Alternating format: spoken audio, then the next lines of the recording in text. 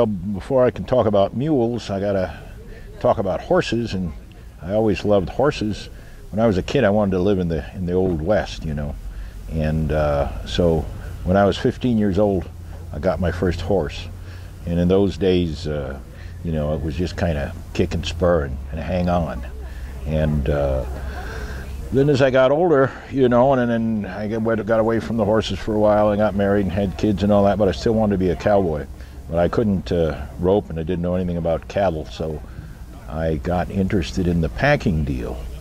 And they let me help out at a couple of the pack outfits here, and that's when I was first introduced to mules. And getting introduced to mules was kind of love at first sight, because there was a lot of personality there. And of course horses have personality too, but mules have, as you well know, being a mule man yourself, mules have a personality that kind of beats all. And then I was passing through here one time just because I used to backpack in the Sierras, and I wanted to stop in Bishop, and I was told, well, you'll never get a hotel room up there because they have something called Mule Days. So I camped in some local campground and wandered over and saw what they were doing with mules, and I thought, boy, that's for me. And then I started coming to Mule Days, and it wasn't before long that I invested in my first, and so far only mule that I've been riding for 18 years, and his name is Jimmy. So so that's about that part.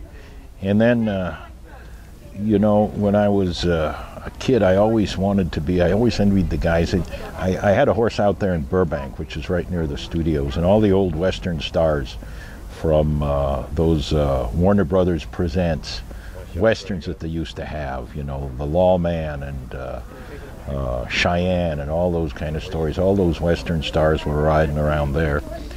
And so I always thought, gosh, it would be so exciting to work in Western movies. I mean, I thought that would be just the greatest thing. You couldn't go back to that time in reality, which I now realize is probably a good thing.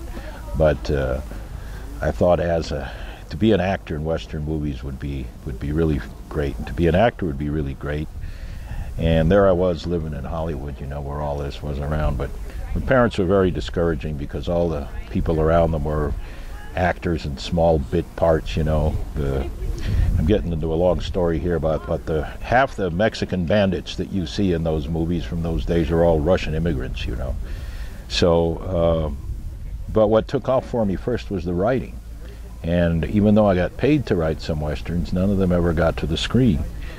So now in my old age, you know, I'm giving a try at the acting racket again. And I went out to do some writing in a couple of Westerns, and then for this one movie I went out to hoping to get a writing gig, and I didn't get a writing gig, but I got chosen for the Lone Ranger movie to be the drunken sheriff of the town, which is only a couple of scenes, and I'm completely unconscious in one of them. But it was a lot of fun, and if I get a chance to do something more of that, I'm gonna give that a try too. I'll be turning 70 in another month, and so it's time for a whole new career, you know. And that's about it. Okay. The short version.